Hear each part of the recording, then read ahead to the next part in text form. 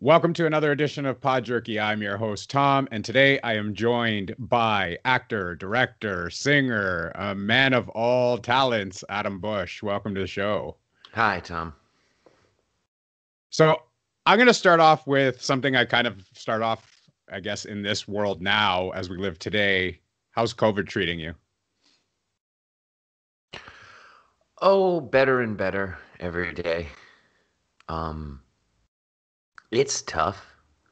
I wish we could get ourselves together and just do the full quarantine and move on. I think it's very difficult. The half quarantine and then the quarter quarantine and the partial and then the calling it off and then the going back.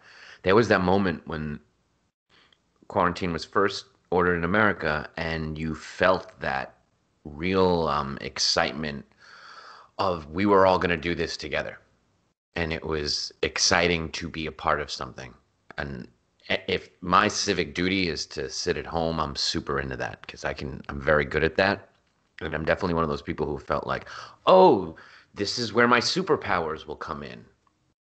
My ability to be by myself and not get lonely and to shut in will now be a superpower. And it felt like it for a little bit, and then everything just got fractured and loosened and different. And now it just feels like this weird, crazy in between thing. I went for a drive today, and I was in downtown Los Angeles, and there was a line for testing that just went around the block at this place, and it was such a weird post-apocalyptic sight, of just Americans in Christmas time lined up with their masks not 6 feet apart. So you're looking at people huddled together with masks on, it's so counterintuitive when you look at it as a visual statement. It's like, what are we supposed to be doing? Not breathing each other's air, but huddled close together. And it's just a weird time to be alive. How is yours going? Well, we just actually went into full lockdown as of today. They just made the announcement today. And we are going into full lockdown as of Boxing Day, which is the 26th. You guys don't have Boxing Day over there in the States. We do not. We have it over here in Canada, which is the day after Christmas. And we're going into full lockdown, which means everything is closed. We did this back in March, and our numbers got down to, in my province alone in Ontario, we got down to about 70 cases a day. And that was really good. And we are up to 2,400 cases a day right now in our province. So they have to lock it down, and it sucks for business, but unfortunately, that's just the road we have to take right now. It's just it's a mess. Now, is it true that you guys are getting like $2,000 a month or got $2,000 a month? Yeah, we have 2,400 cases as our highest right now. We had 2,100 today, which was a little lower than the 24 that we had 2 days ago. But it's Christmas time too, and people are going to start getting together, and I think that the numbers are just going to explode. Is it also true that you guys were given like $2,000 a month cash? No. Yeah. $1,200 a month? Okay. No. So what it was is we had the Canadian Emergency Fund, and we were given money. You could apply for it. Not everybody applied for it, but you could apply for it if you weren't working. And that would help you out as almost like an unemployment. If you were laid off from your job, if your place had closed or whatever it was $2,000 a month. And people were using that because they had no other means of working or getting any money to pay their rent or their groceries or whatever it was. So we did have an emergency fund, yes. And it was $2,000 a month for how long? That lasted up until, I believe, September, from March. Okay.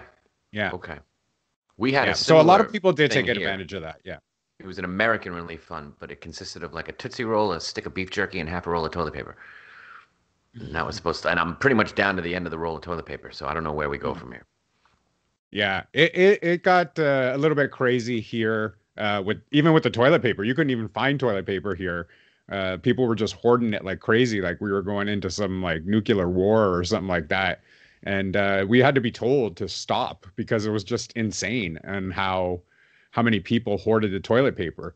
But yeah, I mean, Canada's done pretty well considering what's going on. However, there are things that I think they could have done a lot better to fix the situation, and they're just not doing it until right now. What's the biggest example of that? So I kind of disagreed with them reopening the schools. I work in the school, but you're pretty much telling me that I'm not allowed to go see my family for Christmas, but I'm allowed to be in a classroom full of 15 kids. So I can see everybody else's family, but I can't see my own. We're basically locked into our own houses during the Christmas holidays. There are penalties, and it's not a fine anymore. It's actually a court date, and you will be prosecuted for this right now. This just came out today. We have mandatory curfews as well. So it's just kind of turned into a mess. Like they closed down the little shops, like the mom and pop stores in our province and in our city, where they allowed the big box stores to be open. And all that does is funnel everybody into the big box stores. And it just creates more chance of a spread. So there was a lot more that I thought that they could have done, but they waited and it got too big, and now they're panicking. Yeah, that does seem really counterintuitive. Yeah. But just so you know, we Americans look to Canada and pretty much everywhere else in the world right now with admiration and awe, and we wish we could be handling things in a similar fashion, but we're not. Yeah, it's interesting because we always look at it, and I'll watch the sports highlights every morning, and I'll see like college football games, and there's multiple fans in the stands, and they're not wearing masks, and they're in big groups of people, not 6 feet apart. It's just really, really weird to see that when we know for our sporting events, there are zero fans. There are no fans allowed whatsoever. So I don't know what the difference is in the doctors coming up with I guess, their answer to how to stop this. Do we all just do like the herd immunity thing, or do we just close it all down? There can't be a middle ground there. There can't be, because it's got to be one way or the other. There's no middle ground with this stuff. That's not how you cure a pandemic. Right. By compromising and appeasing all sides. There's one scientific way to do it, and that's it. Yeah. And we're not definitely doing it here. We're definitely not doing it here. It's crazy. Your numbers crazy. are crazy. Yeah, your numbers are really, really bad. Right? Yeah. And we have a president who won't even comment on it anymore. He's very busy, very distracted by other things. Oh, yes, he is. Yeah. We see it every day. We see it on the news every day. And I'm like, frankly, I'm tired of it. I don't even watch the news anymore because it's COVID or the Trump Biden thing. And it's like, I don't care about the news anymore. I was traveling around the world when George W. Bush was president, and I remember getting the advice at an airport and then following it that somebody was like, you should put a Canadian flag on your backpack because that'll just help you out a lot when you try and go around. And I did, and they were right. And I don't know what I would put on my bag if I was traveling around the world right now, because we're just not representing in a very exciting fashion at all. No, not at all. Yeah, you can't even have a flag. We actually suspended all flights from the UK today. Because there's a new strain of COVID that is extremely dangerous that is in the UK, and they suspended all flights from the UK, so nothing can come in here right now. I'm glad I didn't have any international travel planned until April. Yeah, we're not allowed to leave any. Well, we are, but we're not. But I mean, I wouldn't even take that chance. I have some health issues that I don't really want to take that chance with, so we're going to try and stay as safe as we can. But hopefully this goes away soon. Hopefully we get a chance to get back to somewhat of a normal life, not having to wear the mask, not having to keep, distance from people, being able to see your friends even. I mean, my wife works from home all day. She doesn't get to see anybody really except me. She's starting to get tired of me, and she just wants to go out and see people. And I can understand how it can get depressing and how it can get very upsetting to just have to stay home and do nothing all day, every day for her when she's a social person. It's a lot of people are turning into what my writer friends are like. A lot of my writer friends that I would visit after they'd been kind of holed up writing all day, and they look at you like, where did you come from? Another person. What are you doing here? What planet are you from? And I feel like it's like that with everybody. We're all just becoming very feral. And I've lost most of my social ability when my only social interactions consist on Zoom and Skype and podcasts. I've stopped learning how to talk like a normal person, but I know how to take a commercial break very well. Yeah, definitely. I mean, because of the podcast, it's kept me actually very busy and it's allowed me to do certain things. And, we ran this convention and it was a lot of work to put into this whole convention. It was a weekend convention. And you actually were nice enough to join us on our opener of the convention. We reached out to you and you said, yeah, it sounds like it's going to be a lot of fun. And we really appreciated you for coming on. And I know Sarah and Trish the Dish that were both on there on the opener both were super excited that you were coming on. Trish said she was in awe when you did come on because we actually didn't even tell her. It was just myself, Sarah, and Russ that knew that you were coming on. And Trish was very excited. And when I told Sarah about it, Sarah was like, "Oh my God, I loved him in Buffy the Vampire Slayer. He was the best. I really, really liked him." So she goes, "That's amazing." So they popped pretty hard for that. That was a lot of fun. It was a fun round table experience where all you guys were there and we were all mic'd up and we could just have all these cross conversations and celebrate the joy of podcasting and get to know each other. Yeah. And it keeps us busy. I mean, doing this podcast convention, it was I think it was 51 hours straight that we did.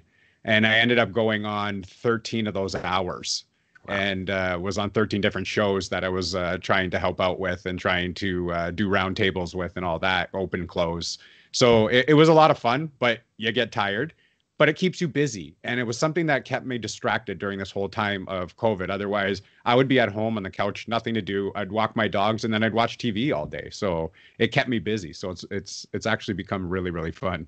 It was great. There was one guy who was on there with us, and everyone was stationary in their little pod, and he was at one location and then driving and then in traffic and then made it to another location and then came out and then set up, and we got to follow his whole journey in that little Zoom box. And it was nice to think we were spending the day together as he's running errands, putting on a festival, meeting with us, and getting to see all these different locations with him as we went along. What kind of dogs do you have? I have a Maltese Terrier and I have a Golden Retriever puppy. Oh, nice. Yeah. So the puppy keeps me very, very active because she is very hyper, I would say. So lots of walks and she keeps you busy. As soon as you go on a Zoom call, and this is why I do this in the basement, but as soon as you go on a Zoom call or you go on a podcast on a video, she's right in your face and she's jumping up on your lap and she's licking your face and she's knocking the mic over. And it's like she knows. She's like, I want to be on camera too. So it actually is pretty funny. My wife hates it. She loves the dog, but she hates it because she's at work and is trying to be professional. And she was just trying to sit downstairs with them and they were all over the place. So she's like, I can't do this. I have to go upstairs to the office. I have a similar situation with my dog whenever I have to, because we do a lot of self-recording here now and a lot of self-tapes and audio, and it's the same bit. As soon as you put all your focus onto a microphone or a screen, your dog's like, why aren't you focusing on me? I would like to take the place of that screen. How can we make that happen as quickly as possible? So I have a whole routine I do where I satiate the dog, take off the collar, and put them to bed before I can even speak into a microphone. It seems to be working all right now. Yeah, seems to be the thing to do. I mean, they love the attention, and I don't blame them. I mean, they're home all day, especially when we were at work all day long. Now that the COVID has happened and we're always home, they got used to that, and now they think that it's every day that we're always here. And I was like, it's going to be a shock for them once we actually go back to work. I've been back to work since September because I do work in the schools and the schools open, and my wife has stayed home since March. So, I mean, she's still not going back. And they said it's probably going to be maybe March when they go back, but not even sure about that. Yeah, every time they set a date here for schools to go back, it keeps getting kicked further down the line. What grade do you So are schools out right now? They just started Christmas break, and then they come back in January. Yeah. So I actually work with special needs kids.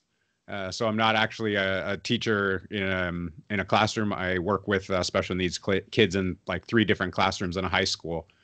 So it's very, very different for me. My parents were both teachers growing up, so I have a lot of sympathy for what you do. Yeah, it can be tough. Mm-hmm. Yeah. But you were just talking about doing some like pre-recorded videos. And when we were doing the convention, we actually at first reached out to you just to get a like a holiday shout out, holiday greeting. And you sent forward a video talking about anxiety. And then I saw you had posted it on your Instagram as well. And you were talking about doing the when you got your anxiety when you were a kid, you couldn't sleep, you had insomnia, and you were talking about this whole thing, and then your daughter got it, and then you had a nice message at the end of it. I don't know if you remember that video or not, but if you want to talk about that a little bit. Well, the sentiment is that of Zay Franks and the human test. And he has this thing called the human test that we take to decide if we're human or not. And he came to this hypothesis that I enjoy a lot and try and internalize and share with everyone I can, which is that the things that make us feel the most isolated and separate and alone are in fact the things that connect us to each other and bring us all together. And as a rule, whatever it is in your mind, that thing that you're most ashamed of, most embarrassed about, or the thing that just makes you feel the most isolated and separate from people, if you were to express it, is actually the thing that would bring you closer to everyone. Because if you're being specific about it, anything you do that's weird. I take pieces of paper while I'm talking and I roll them into tiny little balls and I can't stop doing it. And while other people are talking, I'm just rolling these little roly-polies and setting them up on a table. And that's a really weird thing that makes me feel very strange and different from everyone else. But if I were to say it out loud, I know right now someone listening is going, oh, I do the exact same thing when I'm talking to other people. I take pieces of paper and roll them up into little balls and set them up. So whatever it is that makes you feel like a weirdo is actually making me feel much closer to you right now in this moment. And I think whatever I expressed to you was just a further example of that. And I think podcasts are a great example of that, because the more specific you are about your podcast, if you're like, this is a podcast for people who rip pieces of paper and roll them into tiny balls with an OCD kind of obsession while people are talking, that a million other people are going to go, oh, I need to listen to that podcast because I do the exact same thing. So I think that's what you're speaking on, and you asked for some kind of holiday message, and that was the only holiday message I could come up with. That was non-denominational. Yeah, no, and we had watched the video and we're like, you know what, this is actually a perfect video that he sent forward, because we were talking about everybody in our group and having that togetherness feel. And you know, we made a video that took us a couple months to make, only because it took everyone so long to bring in their submissions, but we had videos of people saying, so each podcast would have their own line and they would say, you know, if you are ever in need, we are there. If you ever feel down, we are there. And that kind of just summed up what the group was all about, and just bringing people together and being there for each other and being able to speak on each other. And what you said was perfect, and it just kind of fit in with everything there. I'm so glad, because I think a lot of us creative types feel the same way. Yeah, definitely. Definitely. All right. So I want to get a little bit into your career, if you don't mind. I don't know if you want to talk about your music first, or if you want to talk about your acting first. I know you started off with a band, so let's start off with the music. What got you into the music? Well, my father taught piano and was an earth science teacher. And he taught earth science at a school, Russell Sage Junior High School in Queens, New York, very close to where Donald Trump was born and where Simon and Garfunkel are from, in Forest Hills, Queens. Now, his school did not have a music department, but they put on a musical every year. And he was the director of the band for the musicals, but there was no band because there was no music department. So what he would do is bring in me and my brothers, and we would be the band. So school was very important to my parents because they were both teachers. I went to school in Long Island. He taught in Queens. And I would only get off school once a year, and that was the day of the rehearsal for the musical, where I would go to my father's school. I would play the saxophone. My older brother would play the drums. My younger brother would play the bass. And we were the house band for these musicals. And we do a different musical every year. And that kind of started me being interested in music, because my older brother was a drummer. I had a rock drum kit in the house. And so as soon as I got to junior high school, I found other people that made music, and I became the drummer in bands. And we just always made music. And it's always something that I loved and felt very close to.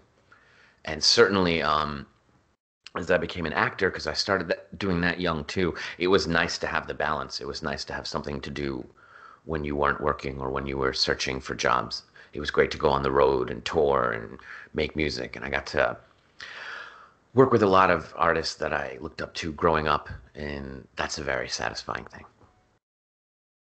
And do you still do the music? I do. I still produce records for other people. And I still write a lot of songs and put a lot of songs in TV and films and commercials and things like that. I've been working a lot with this folk artist named Dan Byrne, and you can catch all his stuff online and see a bunch of records I made with him that are out now. Yeah, I'm working with a Canadian artist here, a hip hop artist, and he has a whole new platform. He just got named the president of EBMG for Canada. And I'm doing a little bit of work with him right now, which is very interesting. And he's got a new single coming out on Wednesday. Today's the 21st. Yeah, so 2 more days from now. He's got a new single coming out, and they got this whole new platform started. It's going to be really, really cool that they're getting some artists that are coming into there. And it's not just about hip hop. It's about all music genres. And it's just been a really, really cool ride. It's been a really, really busy just working up to it. So I can see what you go through with music and you're traveling and all that stuff. I did nothing near that. And just the stuff that I'm doing behind the scenes is a lot of work. Is this hip hop? Yeah. I hear a lot of hip hop on your podcast. Yeah. Yeah. These artists, they're called The Squad. They're Canadian artists, and they're actually from around 30 years. This guy has been in the game. His name's Thrust. He's been around 30 years. And we grew up listening to him. And I just made the connection through Instagram with him. And I said to him, hey, can we use one of your songs or a couple of your songs in our podcast just as we're doing a review? And I wanted to do it the right way because a lot of people will just go and take stuff and not ask permission or whatever it is. And I wanted to ask permission. I wanted to do it the right way. So we asked him. He was like, yeah, cool, no problem. So we did it. And then he just reached out to me and said, hey, thanks for doing this and doing that. And then we just kind of struck up a friendship. And now we talk almost daily. And I'm like, this is a guy I grew up listening to. This is really, really cool that we can actually have a friendship over this. And he has this whole project he's working on, and he got us involved. And it's just been phenomenal. It's just been, you didn't think when you started a podcast, and we've been around for about 8 months now, that this was going to happen. This is what it was going to turn into. And it's just been really cool. What capacity are you working with Thrust? So right now I'm doing a lot of the promo work for him. We do some videos, we do some images and stuff like that. We were invited over to go and shoot with the video when they shot the video, but because of COVID, I kind of said, I'm going to take a step back just because my health issues, and I didn't want to go around a lot of people. He said that's totally cool. But there are some announcements coming up that I can't even say that we're involved with as well. That actually is going to turn out really, really well for us. And I had no idea that this was going to happen. Well, that's exciting. Yeah. Whatever it may be. Yeah. I like hearing it's exciting be a fun things ride. happening to musicians at this time, because it's a really tough time for musicians right now. It is. Well, even with the COVID thing now, what do you find with either music or with acting, whatever it is, has that put a halt to everything? From us, on our standpoint, looking at it, we look at it as, hey, look what's on TV tonight. We don't know kind of the workarounds behind the scenes. What do you see as the industry wide, what's happening with COVID? I think things are starting to pick up now. They're starting to learn how to produce with this new normal, and also how to afford it, because it's not like a show will now be given a COVID budget. There is no Hollywood emergency COVID fund. So right. It's just the cost of making your thing is now double, but your budget is the same. So what are you going to do? Can you afford to continue? Do you make cuts? Do you find a way around it? Or do you just wait? And everyone's figuring that out right now.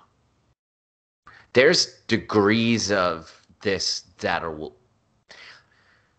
There are changes that will stay with production forever for the better, that should have been there in terms of safety and privacy and autonomy. And there are other things that will never be the way they were.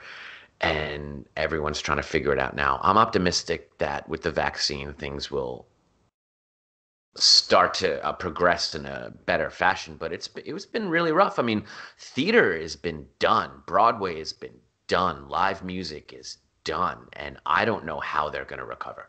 I really don't. Like it was just, anyone, to break it down to a real simple thing, anyone that owns a restaurant knows the cost of adding live music or theater into your business. And it is very expensive and very hard to turn a profit. And now that it's been removed completely, how it's going to come back, I'm really not sure. Even if you're a success, the money is so tight, and it's always a labor of love to just keep going and filling the seats and keep the production going. I don't know what's going to happen. I don't know. Live music is going to change in a drastic way, and so is theater. And I don't know how or when it recovers, because even whatever date you can set in your mind for restaurants to be back open for business, for good, for real, theater and concerts are 2 years from whatever that date is. And I don't know how they continue to survive. Even the successful bands I know who do really well on the road and have enough to keep their employees on salary are just about running out of bread right now. And this Well, do you think that it goes to like a streaming service more for live concerts? Like, like Hamilton will be live on the Disney channel, the Disney app that they have, Disney Plus, whatever it's called. They'll have like different Christmas runs right now that are just going virtual. And I think that might be where it's got ahead. It's so weird because and this is probably just my own prejudice, but when I hear about blockbusters making their premiere on a TV screen, I'm like, great, we all win. But when it's theater, I'm like, that's sacrilegious. You can't do that. You need to see it in a theater. Or if it's a live music performance, I'm like, it's not the same. You have to be there. But Right. for blockbusters, I'm comfortable with it. And I know there are plenty of cinema techs who will say, how dare you? It is not the same on a small screen as it is on a big screen. And they're right. They are right. I don't know when it all settles. I don't know what the future is going to hold. I really don't. I wish I could say. Yeah, it's going to be interesting anyways. I mean, it's really hard to say. Like you said, it's tough to say how this will end up. Hopefully we get to go back out to see like Broadway plays again. We've seen quite a few over our years, like that I was married with my wife. And, Do you have we some enjoy going favorites? to the theater. We watched like I've seen pretty much all of the ones from back in the day. So I saw Mamma Mia, I saw Lion King. Um, there was another one, I can't remember what it was called. It wasn't the Newfoundland one, Far From Home. There's another one I went to with my wife. I can't remember the name of it right now off the top of my head, but it was an excellent one. So, I mean, we enjoy doing that thing, but again, with COVID, we're in lockdown. We can't do that. They're not open. They're not going to allow people in anyway. So, yeah, that does suck on that part. And watching them live, like I watched Hamilton on the Disney Plus app, and it would have been probably a lot better going there, like you said, to see that live than it was watching on TV. As good as it was on TV, it would have been that much better watching it live. I've had great experiences during this time watching comics on stream live on Zoom or on other, and it feels very intimate and very unique. And I'm getting to watch them perform without laughter, so they're not judging themselves as harshly and they feel more free to just tell stories and speak from the heart. And I do like that, but it's a different thing. It's a different bit. It does help with the loneliness. It does help fulfill that kind of desire to connect, but it's a different bit than being in a club and seeing someone perform. So we'll see what happens. I'm Yeah. optimistic we'll Yeah. find a way back. And I'm glad that Joe Biden was elected. And I feel like, if anyone, he will at least pay some sort of attention to fixing that broken system of ours right now. Yeah, and that's what it seems to be. It seems to be the other one is not actually even paying attention to any of this and just wants to have more of lawsuits and trying to get stuff overturned. And he's paying more attention to that than the actual people of the states. And it's a little bit frustrating at watching it from another country. We don't know everything that's going on there, but from what we hear in the news, that's just kind of depressing to see that. Yeah, I would say whatever you think is happening, it's yes, that's what's happening. The worst you can Yeah, assume seems is about our right. reality. It's really Yeah, like that. that seems about right. Yeah. There really are So I Karens in want every grocery store. to, yeah. So let's get into your acting a little bit because there is something I want to touch on later on in the recording that you had touched on during the opener of the convention as well. But let's get into just little bit about the acting. What gave you that bug to start acting? I wanted to be a stand-up comic when I was a kid, and I was obsessed with the HBO comedy specials. And I would watch them as an 8-year-old, as a 9-year-old, and a 10-year-old. And at 10, I developed a stand-up act, and I started performing it at the library and at local talent shows. And there wasn't really a straight path for a 10-year-old comic. So it fell into acting, and I started auditioning for open calls and things. I lived not far from New York City, so I could get into that kind of stuff. And I auditioned for a Broadway play by Herb Gardner. It was an open call, stood in line just like the COVID test for a couple hours in New York City. And I was about 9 or 10, and I got down the line. I got a bunch of callbacks. I didn't get the part in the play, but the casting director, Meg Simon, told me that I should go to an acting school like Lee Strasberg. So I left her office and went to the Lee Strasberg Theater Institute on 14th Street and auditioned and signed up for classes and started taking those and started doing the films that people would advertise they were casting on the wall there and commercials, and just never really stopped. It was always something I wanted to do. It was always something I felt compelled to do. My folks loved the arts, and they put actors and artists on a pedestal, and I think I got it from them. They, showed me theater at a very young age and cinema and encouraged my love of the arts. So I don't think it was a surprise to them that at such a young age I really had the desire to do it professionally. I was always obsessed with if we were at a play or a concert, like what was going on backstage, what was happening back there to make this thing happen. And I just always wanted to be a part of that in any capacity. And both my brothers felt the same calling and both work in talent and music management. Yeah. But getting into the acting, once you did get into the acting, like I always wonder, you wondered what was going on backstage. I always wonder how an audition goes. So when you go for an audition to a show or to do a movie or a show or whatever you're trying out for, how do those work? Like you go in, you do the audition. Do they just say nope right away and you're gone if they don't like you, or is it just okay? I'm going to get a call back here and you're going to keep going and then you get another call back. Like how do those generally run? Well, I would say create a job that you need filled in your life. Like look at your life and go, well, I could really use a nanny or a cleaning person, or I have a problem with my dishwasher and I could use someone to fix it. And think of your mind how you would go about obtaining that person to fulfill that function for you. Come up with whatever that process might be, and then do whatever the opposite of that is. And that is the auditioning for film or TV or theater process. It is unfortunately the worst way possible to find the person that you're looking for. It is a very convoluted system where people are pretty much just validating their own kind of useless job on your back. And okay, let's put it like this. When Drake is on tour and he wants a horn section, I got a couple tunes with horns. I want a horn section to tour with me on this run. He will talk to his band leader or talk to the producer of his record and meet a horn person. He will find a sectional leader. He'll find a trumpet player. And he'll say, these are the kind of arrangements I'm looking for. These are the charts I have. These are the songs. I want a trombone, a bari, a tenor, a trumpet, and an alto. Can you put that together for me? And I'll go, yeah. And that band leader will go hire 5, 6. And then they'll all rehearse together. Drake will hear the sounds and he'll go, great.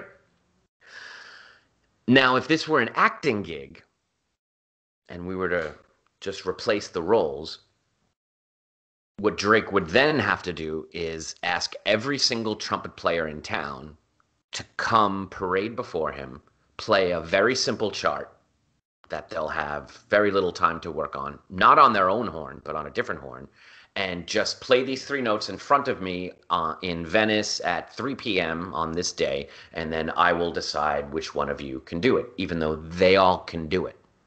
Does this make any sense? Yeah. Yeah. Maybe a little bit. It's a little convoluted. Yeah. But it's unfortunately the worst way to cast whatever you're looking for is to make an actor show up at this time on this day with very little time to learn the lines and to perform it for them. If you've played the dad in 12 sitcoms and you can show them you playing the dad on these very successful sitcoms, they'll still ask you to come in and just be the dad in front of us with a mop. We're not going to give you a son. We're going to give you a mop. And we just want to see what a good dad you can be. Now, any trumpet player in town is going to say, fuck you, Drake. That's crazy.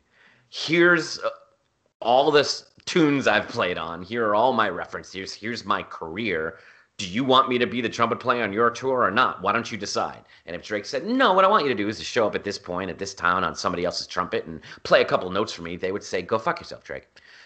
But for some reason, because there's so many actors and so many people that want the job, they have just created this system that's more Olympic and athletic than it is creative.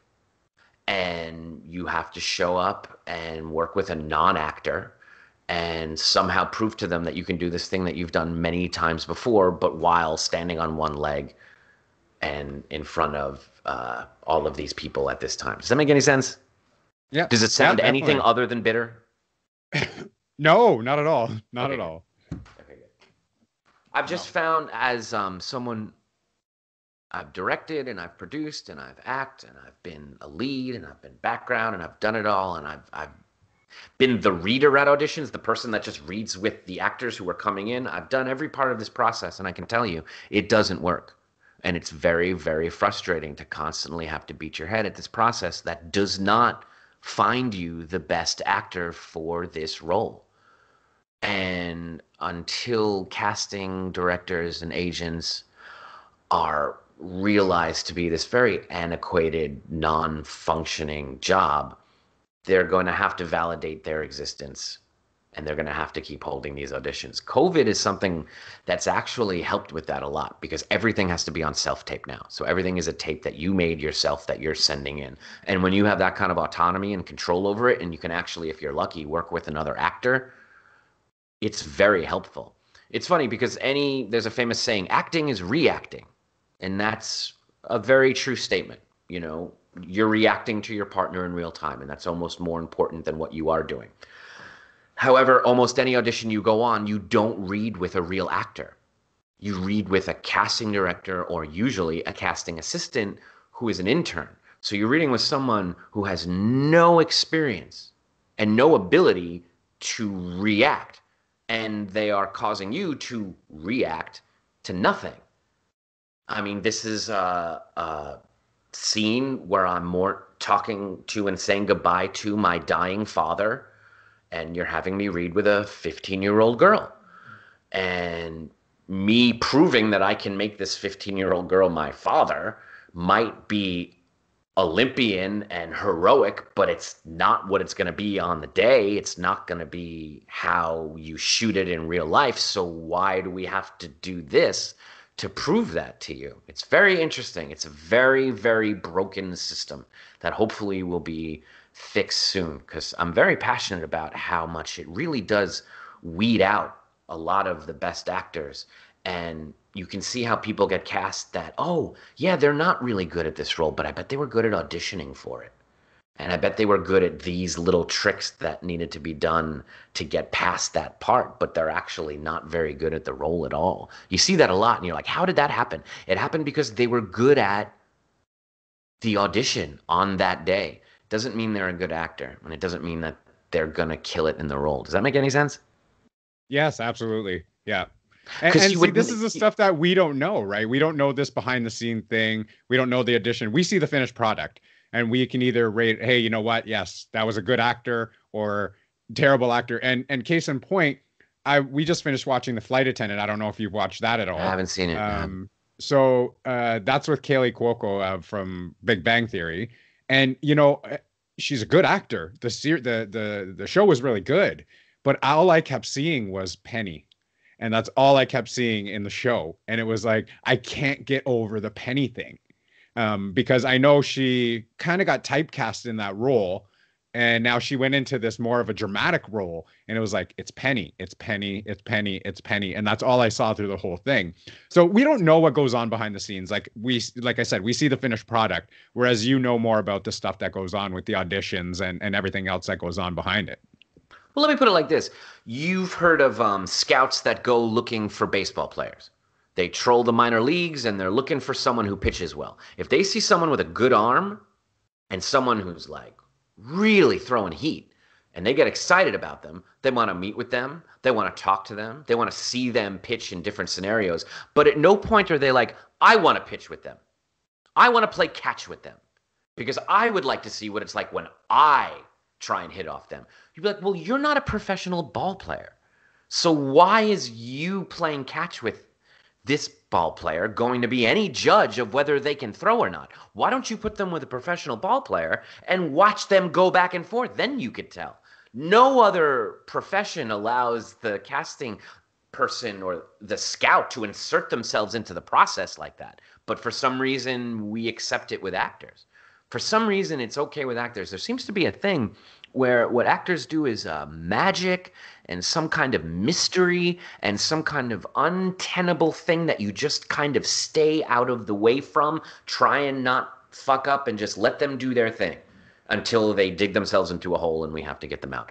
But the truth is, acting is a process and there is a method and it is a muscle like anything else. It's no different than playing guitar or singing or pitching a ball. It is a muscle that you can work, you can get out of shape, you can get in shape, but it's always best if you're playing trumpet with another instrument, or if you're playing catch with another ball player, or if you're acting with another actor. It's always best. If I'm going to have real actors when we shoot this gig, why am I speaking to a tennis ball right now? Right, right. And see, like, you learn certain little tricks about acting. So when you're doing a set on a show that you're on, you've learned over the years, either in acting school or whether it's while you're doing your acting, never to look at the camera. Like, I have a hard time looking at the camera when I'm doing a podcast, only because I have so many things going on. I'm looking at notes. I'm looking over here and make sure the lighting's okay. Is the microphone not going to get knocked over? I always look at the camera whenever I'm being filmed. And there's always that like brief, split second where you take a look at the camera. And is that something that you learn more in acting school, that you have to pretend that the camera isn't there? Or is that just something you pick up along the way while you're actually acting in different shows or whatever you're doing? Both things. You learn it from both process. And I'll say that we grew up with televisions. Since we were babies, there were screens. And I don't know if you've noticed, little kids today, you hand them a phone or anything and they assume it's a touch screen. They adapt to this stuff so quickly. And I know if I'm at a bar or I'm somewhere and there's a TV on, even if it's playing something I have no interest in, my eye can't stop just glancing over there. It's what we do when we see that screen. So if you're ever in front of a camera and it's not a normal thing for you to do, it is completely natural for you to be just, that's what our eyes do. We're trained to go there. And like any other muscle, if you are working on something and you are working on making this person in front of you someone from your past, and you're working on confessing your real sins to this person from your past that you're putting on this other actor, you're not concerned with the screen. You're just looking at them and you're just focused on them. And along the same lines, if you've done it enough, I know I accidentally look at the camera sometimes, especially if it like is moving. You can't help it. When you're looking this way and something comes across it, you're going to look at it. It takes practice. But over time, you'll learn how to do that. You'll learn very easily how to do that. You'll learn very easily how to be like, oh, you're standing there, but it's better for the eye line if I look here. So I'm going to look here, but I'm going to talk to you, but I'm going to look here. I'm going to look down. I'm not going to look back up at you. I'm going to look at this little part of the screen. They're muscles. And the more you do them, the easier it gets. And it's a skill, and you can learn it over time, and anyone can learn it. Just like anyone can learn to sing. Anyone can learn how to do that, It's such an awkward thing in any musical you've ever seen when someone goes from speaking to singing. It's always uncomfortable. You do it enough and you can make it a little more organic. You can make it a little more natural. You just practice it enough and you can tap into that thing that says, okay, well, words aren't working anymore. So am I going to try fists? No, I'll try singing. which is kind of like screaming because these words aren't working. So I have to try something else because I'm just trying to reach you. And maybe if I just hold out my voice and now I'm singing a song, and there we go. If you can motivate it and make it real, the audience will go along with you. If we're aware of that insecurity you have, we'll be less likely to jump on that journey with you. Does that make sense? Yeah. And it really is yeah. a muscle that you can work. And acting is no different than any other skill that you can practice and work. And there are exercises you can do and methods you can follow that will you'll show improvement over time. And you'll become a better and better actor. It's not mystery. It's not magic. Certain people have a certain charm and a certain just quality. And that is great too. And that is a form of acting, but it's a different thing. Do you know what I mean? That's a star quality. That's an attraction. That's a charm. And that's a different thing than an actor. You know, an actor is very different than a newscaster. But that's a great skill. I think newscasting is a great skill, but I don't think you want to see Robert De Niro read the news because no, and he's the greatest actor living. But I don't know, him reading the news he'd seem kind of uncertain and kind of, it just is, it's a different skill. And I don't think Mike Wallace can do what De Niro does, and I don't think De Niro can do what Mike Wallace does. That's a different skill. Looking at the camera and making it a person like a YouTuber, that's a skill. And not every actor has that. And not every YouTuber is an actor. It's amazing. I did a gig with YouTubers for a while, and I was always in awe of their ability to just look at the camera and make that camera their best friend. They could do it. They just look at the camera, and they're like, hey, friends, and you believe them. I can't do that. I don't have that skill. I look at the camera. I inherently make everyone uncomfortable. It's just what I do. I've accepted that. But I learned, oh, shit. And they're really bad at reading lines on a paper. You ask them to just look at the camera and make it a person, and you just believe they're talking to their best friend. They have this ease, this natural simpatico with this lens that I can't create, but you give them a script and they're stiff and they're uncomfortable. And I'm the same way when he asked me to talk to the camera. I'm like, I am looking at a camera and I'm talking to the camera. But you give me a script and I can hide and I can bury and I can find that stuff and I can make it come alive for you. They're separate but equal skills. Yeah, and I'm starting to get used to it because I started doing live streaming about August. It was the first time that I started doing it. And, you know, I was all over the place when I first started. And it was more the webcam was focused down below on my laptop screen. And I had a bigger screen up top where I could see the guest. And, you know, everything was all over the place. I was like, I didn't have it set up properly. So my wife was like, you look distracted all the time. You're looking down, you're looking up, you're looking over here, you're looking at your notes over here, do a split screen here. And I was like, I'm new to this. Like, I don't know what I'm doing here. So I'm giving it a try. And eventually you get a little bit better at it. And with the conventions, being online a lot and being on live streams, it's helped a lot. Like you said, it's like muscle memory. It's just basically practice going over and doing it over and over and over again. So it's kind of worked out that way. Yeah, I'm really glad because that's what I have to do now. Like I'm talking to you and there's an image of me to my right. What could be more distracting than myself looking at me, waving, saying, look over here, look over here. Your fly's probably open. You got a booger hanging out of your nose. Did you brush your hair back? What are you? That's all going. But I got to ignore it and just focus on you and have a conversation with this person like I would if we were at a coffee house. Yeah. And mine's the same way, like right out of my peripheral vision here, I see myself and I can see my hand waving and it is a little bit distracting, but see, you're more used to that than I am. So I'm still getting used to that kind of. Eyeline, like you were talking about, for acting, for the tapes you make at home as auditions, for what you shoot, it's everything. Where you're looking in your eye is whether you're going to get the gig or not. And I have a pastime of looking up great auditions on YouTube. I love looking up auditions, and eyeline is such a part of that. Where you're looking, how far from the camera, whether you're looking directly at it or next to it or at, it's all weighs in, and it takes a lot of time. I went through 2 different configurations just for this, of moving the mic and the screen, and then, oh no, let me put the screen back there, the mic here, that's better, because otherwise I'll be like this. It took a while, and I realized, oh, I'm not going to be comfortable if I'm like that the whole time. It'll sound good, but I'm not going to, so I have to get it higher. It takes some preparation, but once you get it down, you've got it. There's a video I recommend anybody watch, and I'm not even a fan of the guy, but it's such a great audition. It's Russell Brand auditioning for Forgetting Sarah Marshall. Just search that in the YouTube, and you're going to see a brilliant method example of improvisational acting. And so much about it is just where he's looking. When he's looking at the person he's talking to, when he's painting a picture for them, and he's looking this way, and you just believe he's seeing everything he's describing. The way he comes up behind her and speaks to her like this, and then comes up on the other side, and the fact that it's all improv, you can see how they were like, oh, give this guy the role. And he's working with no one. He's working with a casting assistant. You can see she contributes nothing. She helps him by being a body that is there for him to speak to, and that's it. She barely offers, and he's like, I don't even need your words. It's all in my head. Just watch me go. I think that is a brilliant example of that Olympian thing it takes to win at auditions sometimes, and he does it masterfully in that. Another one I love is Hugh Laurie's audition for House. You can watch that on YouTube. It's obviously he just sent in some camcorder video of a script he'd read once and was not even that into.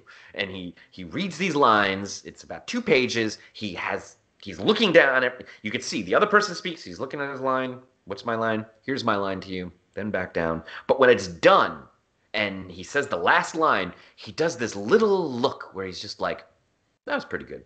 He's just kind of pleased with himself. And then the camera goes dark, and you're like, that's what got him the role. It wasn't anything he read. It was the minimal amount of effort he put in, and then that smug kind of like, yep, nailed it. That's House. Like, that's the character, and that's the character that got the role, and that you end up seeing in the next however many seasons of that show it ran. So just allowing there to be some kind of pocket where we can have these real human experiences, luckily or hopefully on camera, in focus, into the microphone while it's live, and that's all we're looking for, right? I mean, we'd give anything for that, just to have a little human, real reaction in this time. And to share that moment with someone, that's all we're looking for. And if you can capture that, then you've won. Yeah, definitely. So I did have a question from Sarah, and she wanted to know, I guess, what was your favorite, I guess, acting gig that you've done? What was your favorite film that you, either film or television, whatever you did, what was your favorite? I don't have a favorite gig. I mean, there are moments of each gig that are the best and the worst, and they happen with all of them. And I've had those moments on every gig. There's a part of every scene I've shot that I think is, oh, that's my best moment, and then one I wouldn't want anyone to see.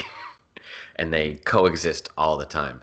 I can tell you, I shot a thing in Toronto once that was, no, I'm sorry, Vancouver.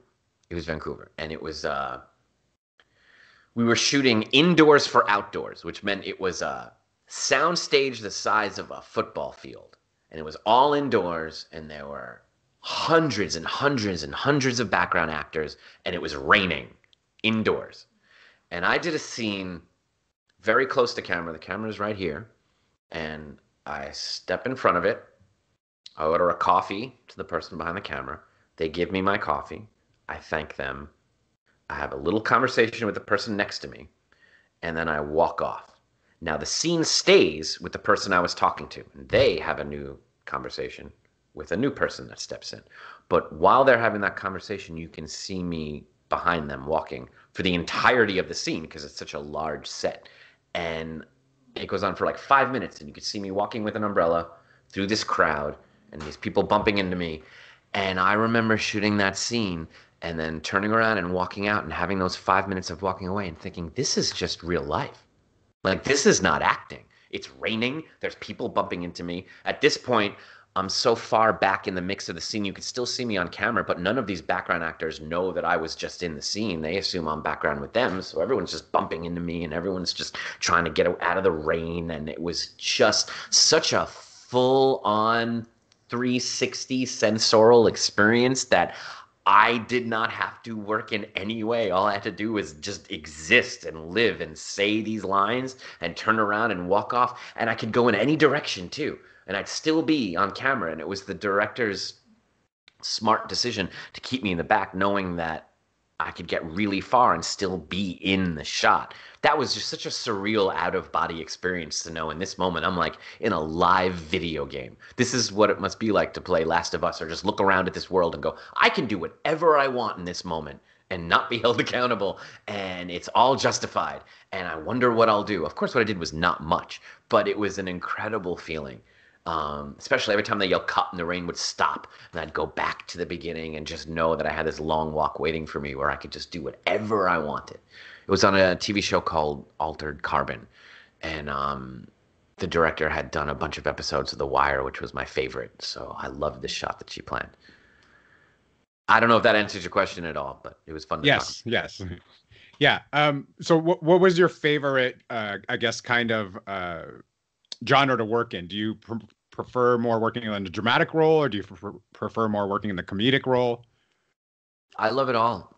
I really do. There's great moments and great things to find in all of it. I don't have a preference.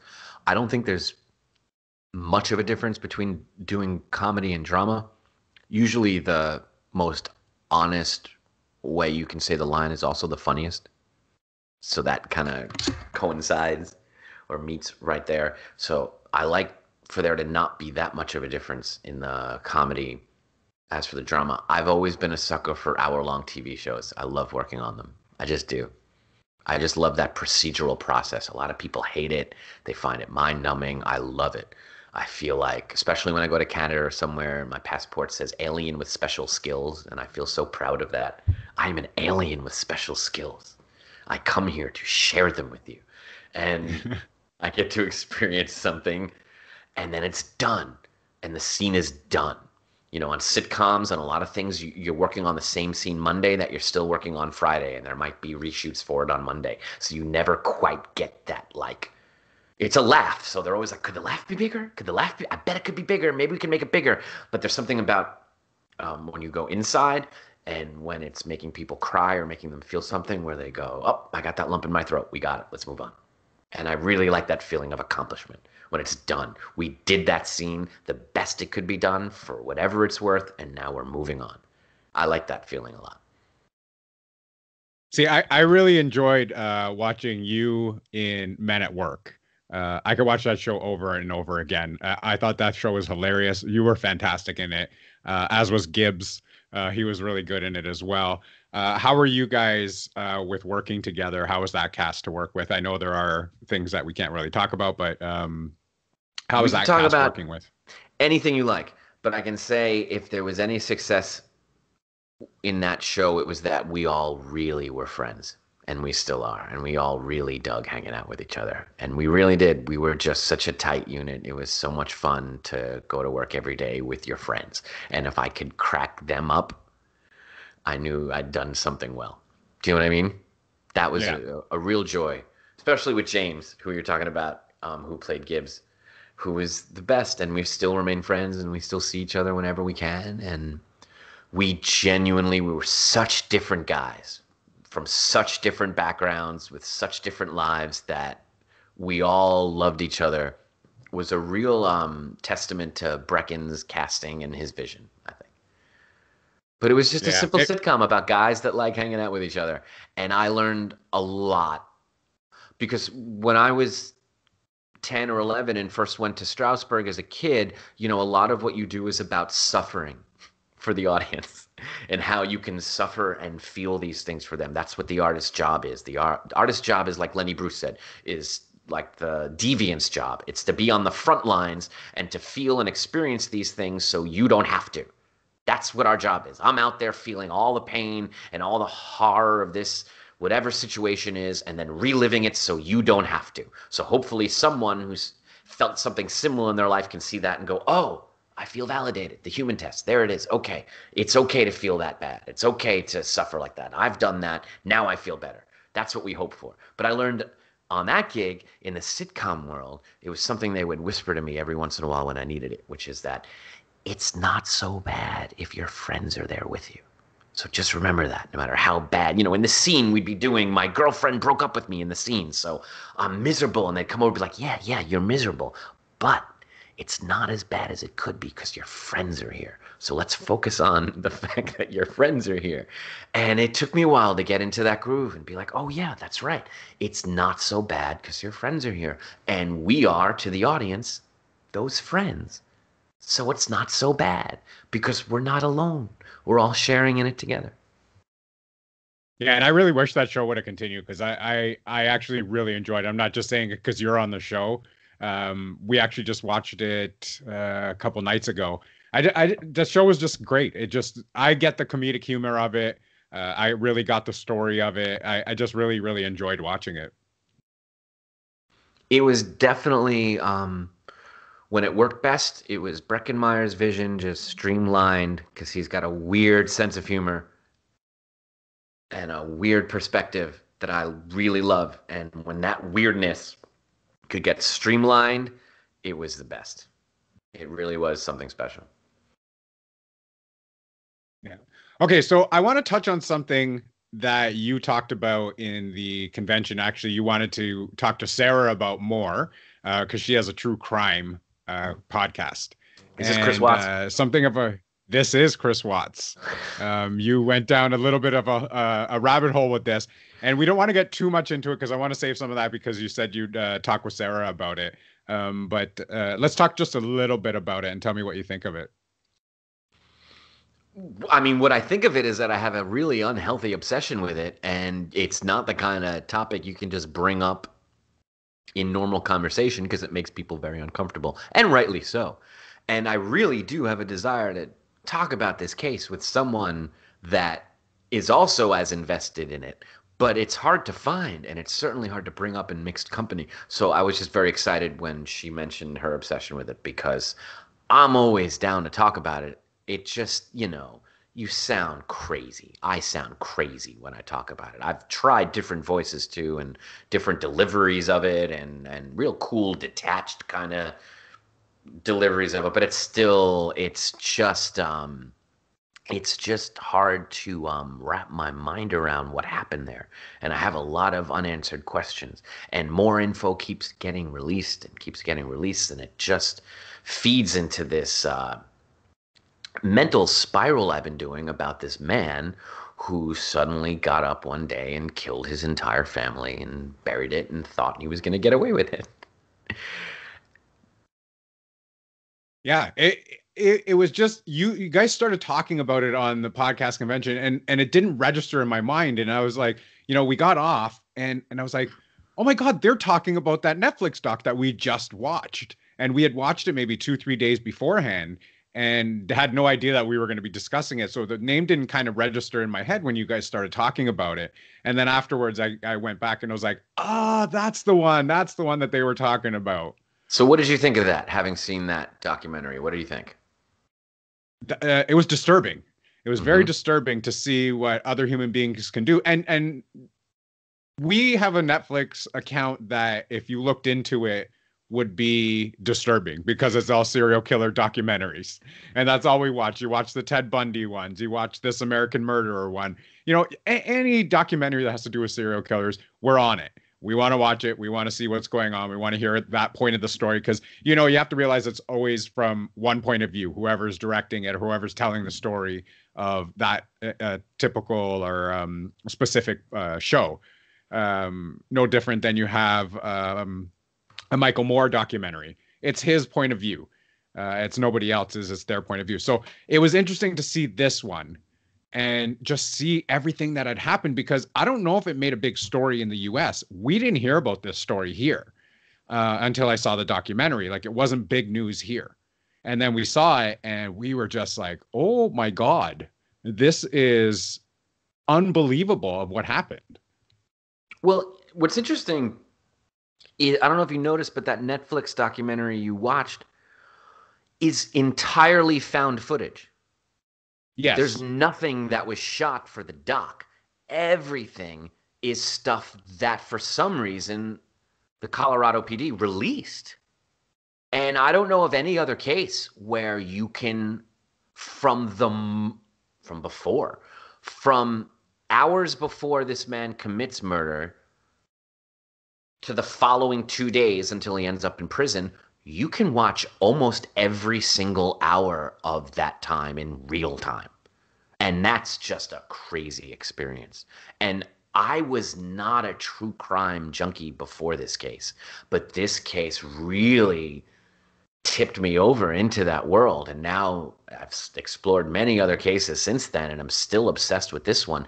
There's just something about the fact that you can watch all of it in real time up until the moment the prison guard goes, "Mr. Watts, come with me," and he goes into his cell.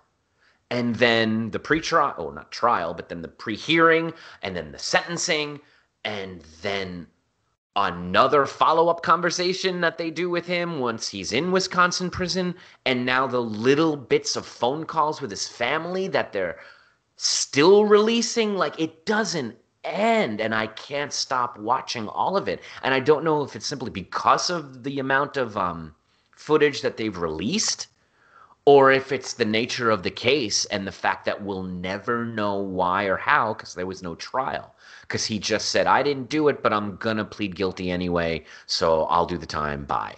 And we'll talk about it when. What happened? What happened there? What convinced this man who has no history of violence, no history of profanity, no instance of anything like this in his life, turn to such drastic measures to fix the problems in his life and then think he's going to get away with it? To think he's going to get away with it. I did a little bit of reading on it, and there was so much that just way too much material to even keep up with regarding this case. And they have somebody that came out and said that he was in a relationship with a male escort. The mother has actually come out and confirmed that he was in this relationship with the other girlfriend before the murders happened. He's been in multiple relationships, so he was trying to start a new life. They were having money troubles. He just wanted everything to start over. And then it just all came to a plan where obviously the plan didn't work out, but you kept saying that it wasn't me until your dad came in. And then all of a sudden, that's kind of where the beans spilled in the interrogation room with the father. Which is the penultimate moment for any actor, for any musician, for any songwriter. It's that you're railing against the injustices of the world, or is it really just about your father? Is it about 9/11? Is it about getting Osama? Is it about this horrible World Trade Center? Or is it about your father and your father's war? What is it about? So yeah, when he's like, "I didn't do it. Can you talk to your father for a second?" He's like, "Dad, I did it."